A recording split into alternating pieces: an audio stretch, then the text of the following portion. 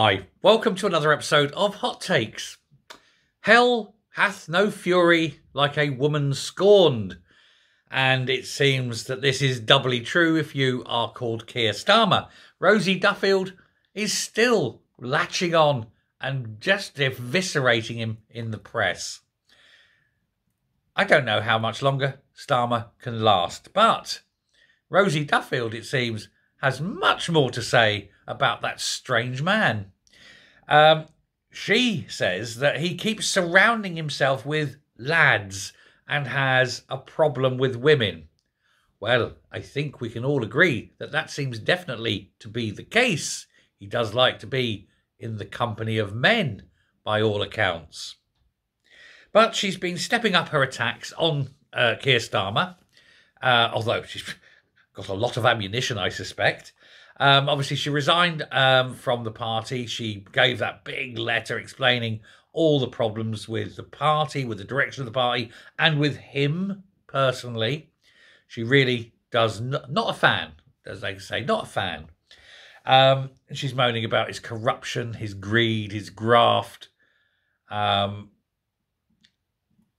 basically moaning about what he is like personally. Now, she said that he has a problem with women and that she herself has suffered from this directly. And he said it's very, very much the case that when he's in cabinet, he knows he has to have women there for the optics and to tick the boxes, but he doesn't like it. And whenever he goes into his little huddles with people, he likes to surround himself with other men. They've got their... He makes sure that it's only the men that get the Downing Street passes. It's only the men that are allowed into certain meetings. He says the only woman, strangely enough, that is any sort of power with and around him, of course, is Sue Gray. But there's many speculating there. The only reason for that is Sue Gray's got something on Starmer, because effectively she is the Prime Minister. He's doing her bidding. But these accusations of sexism aren't going away. Others have said about it. People have complained.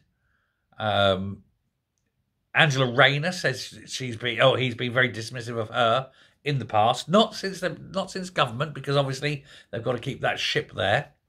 But there's all sorts of things, and of course you've got the ongoing problem with even more clothing allowance that he previously hadn't claimed. It's all very, very weird. But Lisa, who won about? Laura Kuenssberg, don't know who Lisa is. Laura Kuenssberg was interviewing Duffield, Rosie Duffield, and she's not holding back.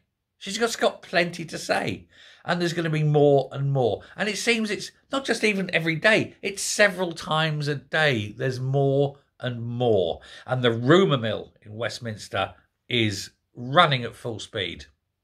Absolutely up. Now, everything's rumours, of course, but it seems that there's something about to happen. It seems that he is very much in a very difficult position, and he may not be there much, much longer. Sue Gray is alienating everybody. That's being a big problem. And now all this coming out, it's going to be a case of Keir Starmer is no longer in a position of authority. He might be the Prime Minister, but he has no authority now. People are talking behind his back. People are talking to his face. People are saying things. They're briefing against him. And they're not necessarily doing it now anonymously. Sue Gray knows that she's on her way out. There's others that are prepared to go. And it all seems that it's going to come to a head very, very soon. But the rumour is Tuesday. But like I say, it's just a rumour. Whether anything happens on Tuesday, I cannot say. We know the story that's yet officially to be revealed, but we all know what it is. And it's just an unending mess. And then constant criticism. He's done. Why can't he just accept it and go off, become a little backbencher, and spend the rest of his time with whoever he wants to be with? And nobody will care. The only problem is, of course, look who follows him. God, that's depressing. Anyway, thank you very much. Let me know what you think. Speak soon. Goodbye.